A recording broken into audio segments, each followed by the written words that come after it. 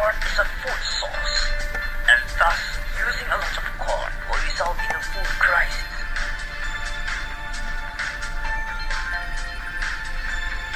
That means I have to find another source for ethanol.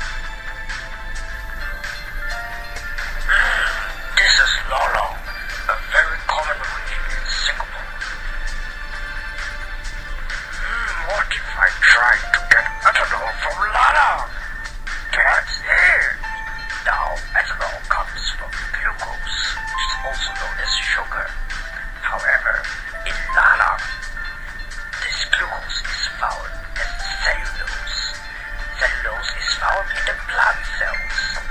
So, we need to break down the cellulose into glucose. One way to do this is by using hydrolysis. The first way using hydrolysis is by adding acid or alkali, while the second way is by using a special enzyme called cellulase.